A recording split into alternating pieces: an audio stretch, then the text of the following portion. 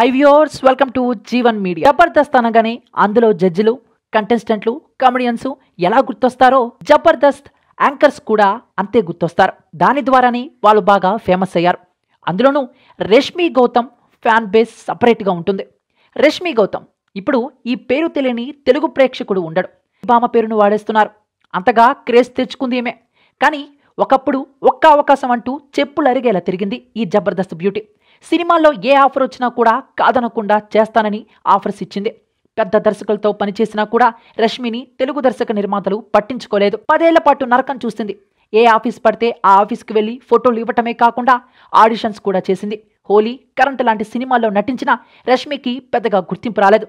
అలాంటి సమయంలో ఆమెకు అనుకోకుండా జబర్దస్త్ కామెడీ షోలో హోస్టింగ్ చేసే అవకాశం వచ్చింది. అనసూయ గర్భం దాల్చడంతో కొన్ని వారాలు ఆమె తప్పుకోవటంతో రష్మి గౌతమ్కు కలిసి వచ్చింది. దాంతో అలా ఆమెకు జబర్దస్త్ ఆఫర్ వచ్చింది. అప్పటి వరకు తెలుగు ప్రేక్షకులు తెలియని రష్మి గౌతమ్ జబర్దస్త్ కామెడీ షోలో ఎంట్రీ ఇచ్చిన తర్వాత అందరికీ పరిచయం అయిపోయింది. ఆ రోజు మొదలైన రష్మి దండయాత్ర ఇప్పటికీ కొనసాగుతూనే ఉంది.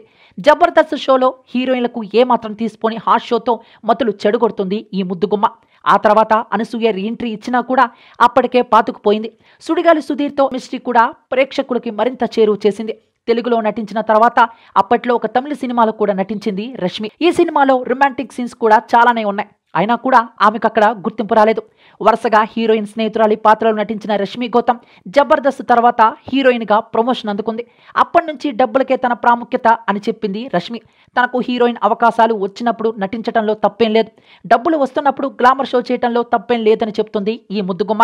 ఇప్పటికీ గ్లామర్ షోలో రష్మిని మించిన వాళ్ళు లేరేమో అనేంతగా రచ్చ చేస్తుంది ఈ బ్యూటీ. సో మొత్తం మీద ఆ విధంగా రష్మి కెరీర్ అలా మొదలైంది.